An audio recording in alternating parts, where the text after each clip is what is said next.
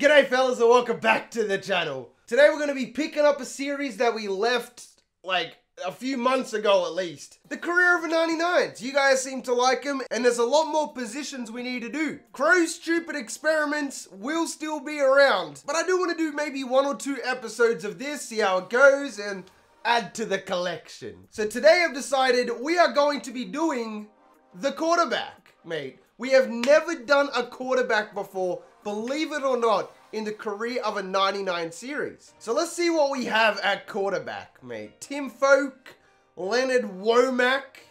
I'm not gonna lie, I kind of like that name. Lucas Fry, Devin Barton, Justin Reynolds. This is a pretty trash class. I think I'm gonna rock with my boy in the first round, Leonard Womack out of Wisconsin. Looking pretty swaggy, I like it. We always want them to have a little bit of swag. He's not generic, but let's give him a Slinger 3. Sling that rock. All right, so we're gonna mess around with this a little bit. Disciplined, can throw the ball away, senses pressure, does not force passes, fights for yards. This man is a living legend. I think we gotta go balance for the quarterback style because I don't necessarily want him scrambling, but I don't want him to just stay in the pocket if he's got 99 speed, you know?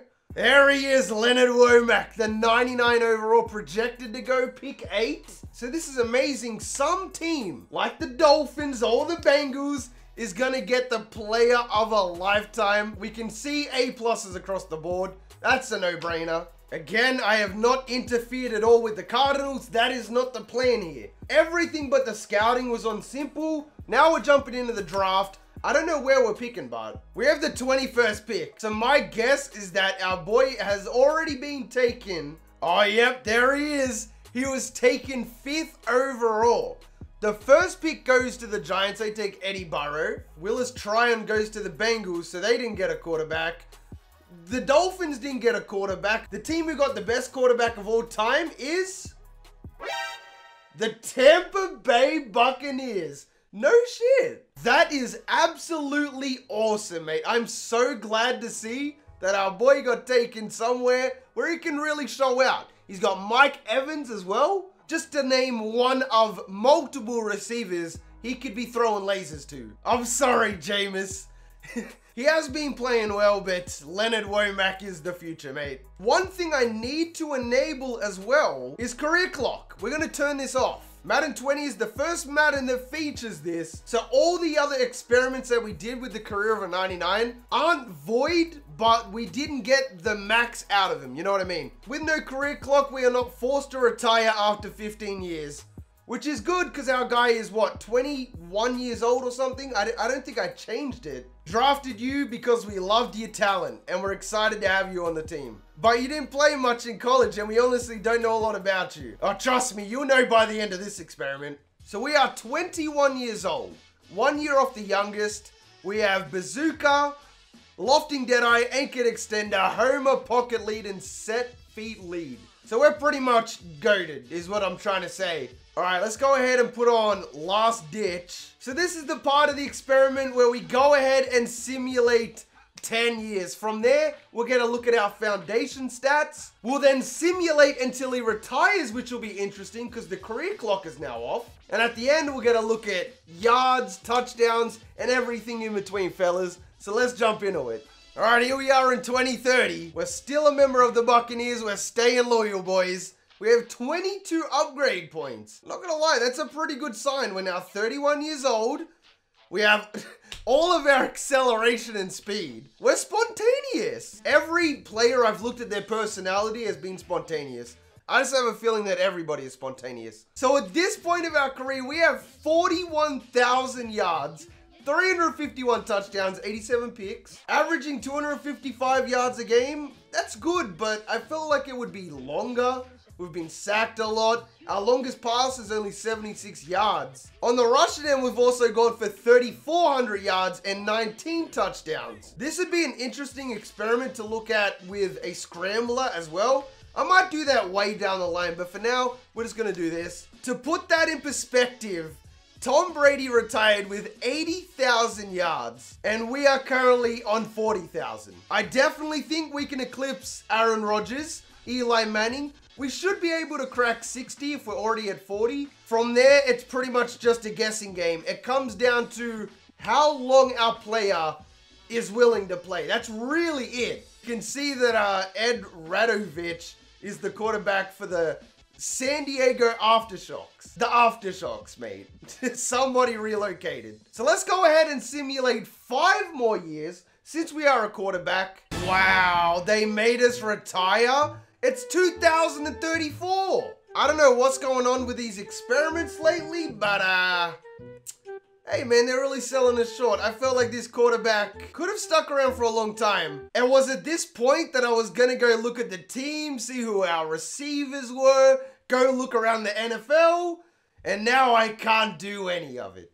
Now I can't do anything. We are 5th at the moment. So one thing to note, Tom Brady is still the GOAT. Finished with 38,000 legacy score. Compared to us, we only had 1 Super Bowl. He had 7, 10 AFC championships to our 3 NFC championships, and 20 yearly awards to his 22. But I must say though, we played on the Bucs. He played on the Bill Belichick bloody Patriots, mate. We only dropped down to a 96. So even though we are retired right now, we could easily boost ourselves straight back up to 99. We're pretty much maxed out at 99 and still have 18 skill points left, fun fact.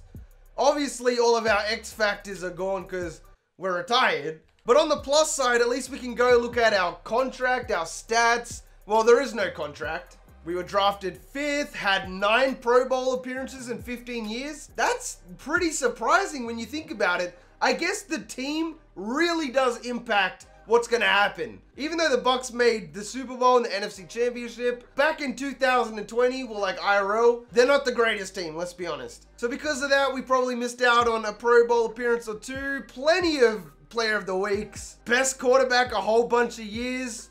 We're a 1-time MVP though. I think that might be the most shocking thing in this whole experiment. We only won the MVP 1 singular time in 2029. In 2029, we put up 4,300 yards, 40 touchdowns and 9 picks. Nothing too crazy, honestly. It sounds like the other quarterbacks just had a bad season. Because in 2031, we put up better numbers. The worst part is we did not finish in the top 10 in career passing yards. Deshaun Watson went to the Rams. Phillip Rivers, which is the Chargers, is the Aftershocks. Lamar Jackson made it. Just blows my mind, honestly. That players that start off for like an 85 end up having better careers because of their teams than a 99 overall. However, we did make it on to the passing touchdowns for a career with 515. We finished ahead of Brett Favre. What more could you want? Did not make passing yards for a season. Did not make passing touchdowns for a season. And from the looks of things, we didn't make it in a game either. Like passing touchdowns or passing yards in a game. Our guy sucks. He sucks, mate. Very disappointing. Leonard Womack, my guy, you did not live up to expectations at all. For our career, we finished with 60,787 total passing yards, 515 touchdowns, 125 interceptions. The longest pass of our career was only 78 yards. And our average pass completion percentage comes in at an amazing 72.4%. I don't know about you guys, but those are some pretty good numbers, mate. And he would have made millions and hundreds of millions of dollars over the course of his career. Were the stats where I would have expected them? Definitely not. Not even close. However, we did finish in the Hall of Fame, which is good to see. 34th all-time in legacy score. Nothing close to Tom Brady, but still Hall of Famer as you would expect. Don't forget to leave a like on today's video. It lets me know that you guys want to see more of these. And if you are new around here, don't forget to subscribe to the channel. It helps out a lot. With that being said, fellas, if you made it this far into the video, you are the real MVP. Hope the rest of your day is awesome. And from me personally, I'm out. Peace.